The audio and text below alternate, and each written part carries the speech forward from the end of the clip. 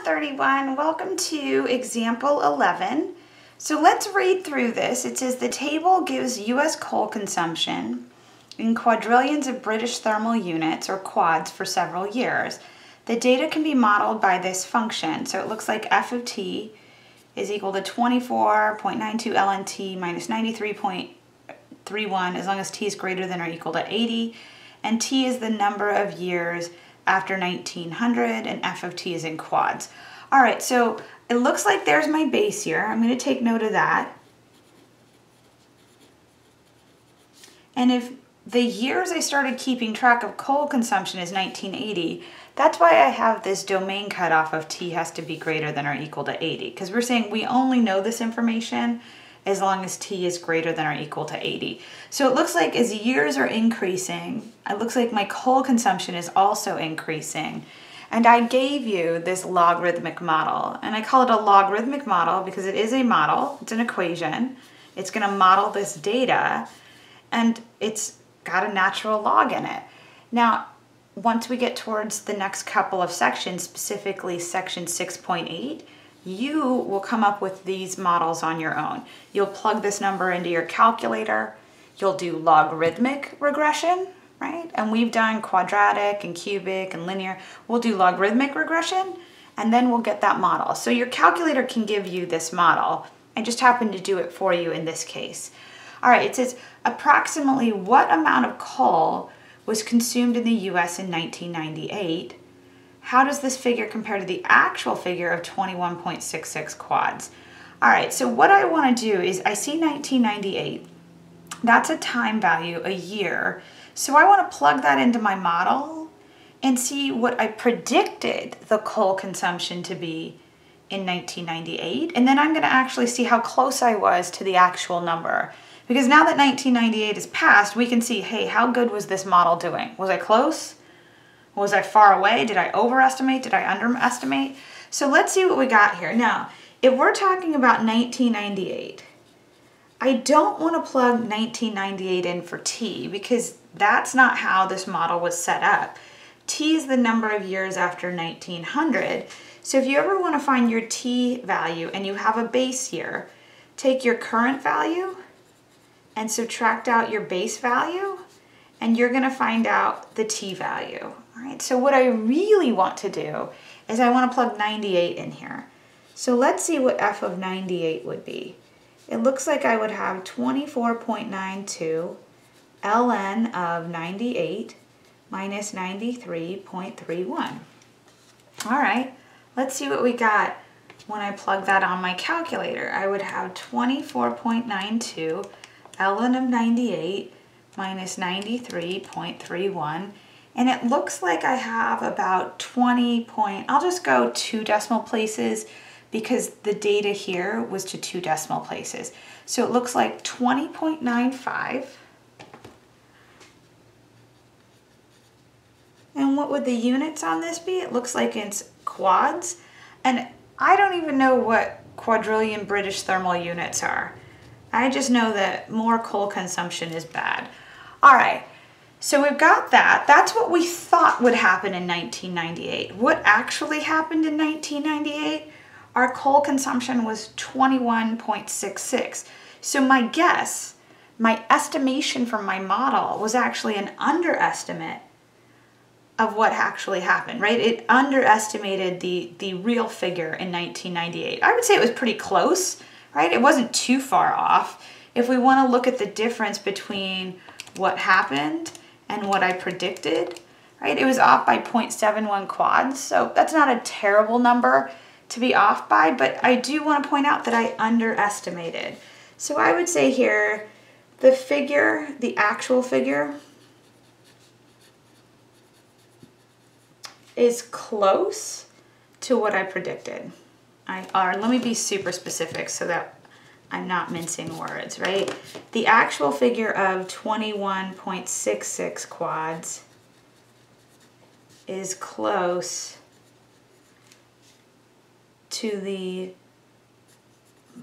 model's prediction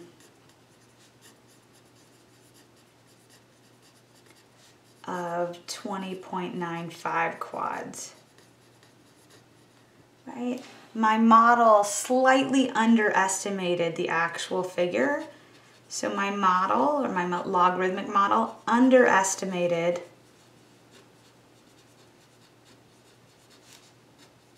the actual figure of coal consumption.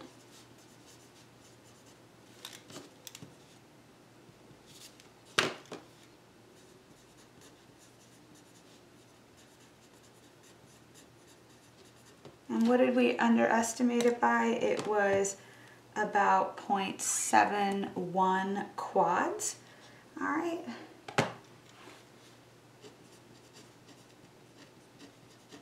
All right, so that's all. I underestimated by a bit. Okay, great. All right, so moving along from there, I'm going to scooch this up just so we can read the second question, and I might scooch it up a little bit more if I want some space to answer it. But this says, if this trend continues, approximately when will the annual consumption reach 28 quads? All right, now if I'm looking at my data, right, you can't quite see the top, I've cut it off, but you see in 2008, I'm at 22.39. And this is increasing by a little bit, but it's not increasing by a ton. So when do I think I'm gonna hit 28 quads?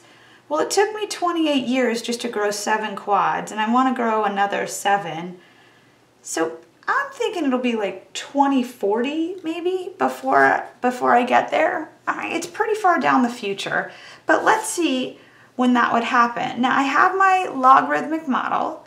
All right, we know it's 24.92 LNT minus 93.31, and I want to see when is that equal to 28 quads, because this 28 quads is a y value, or it is a function value. So I want to set my equation, I want to set 24.92 LNT minus 93.31. When is that equal to 28? Right, that's what I'm trying to solve here. When is fuel consumption equal to 28? What time, right? So I want to solve for t. Well, if I want to solve for t, I need to isolate that logarithmic term. So let's go ahead and add 93.31 to both sides of this equation. So I'm going to get 24.92 LNT. That's going to be equal to, let's see, 93 plus 28 is 121.31. Right? Again, I want to isolate that logarithmic term, so I'm going to divide both sides by 24.92.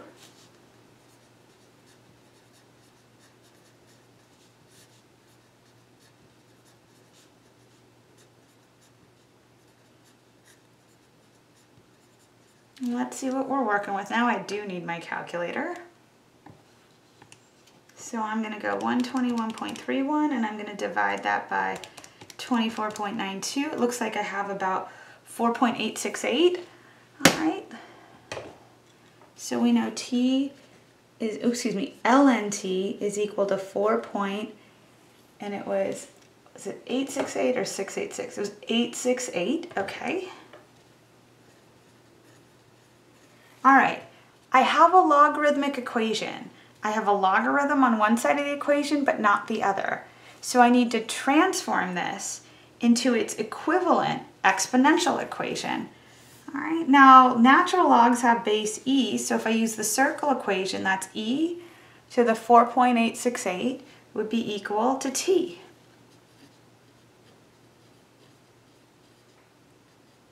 And then I can calculate that number. So let's see what t is equal to. Now when it comes to exponential and logarithmic growth, when you round off, you might severely change your answer.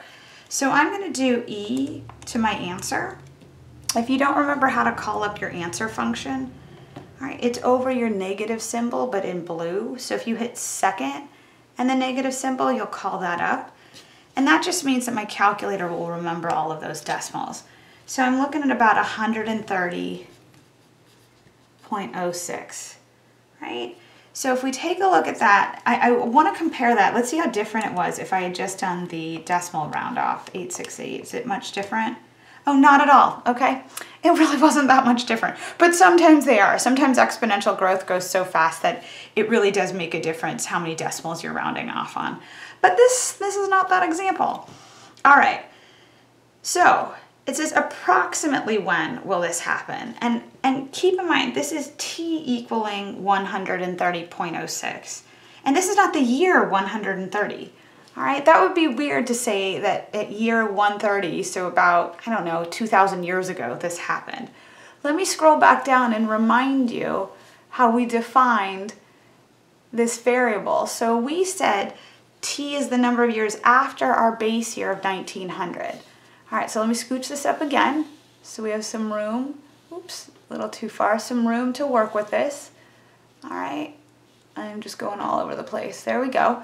All right, so then that would mean the year would be equal to my base year of 1900 plus 130.06. So if I add my base year to this answer, I'm looking at about 2030. All right, so that's about 2030. And I guessed 2040, so I actually was a little off just in my gut feelings, but I knew it was pretty far after 2008. So annual coal consumption will reach 28 quads around the year 2030. So let me write this, annual coal consumption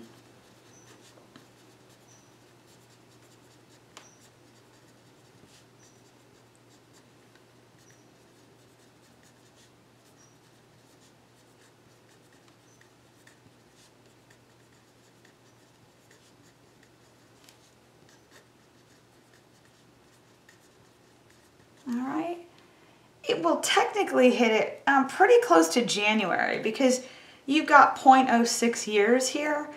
And if I converted that to months, 0.06 years times 12 months in a year, I'm still within the first month. So somewhere around January of 2030 is when my annual coal consumption will hit that level of 28 quads.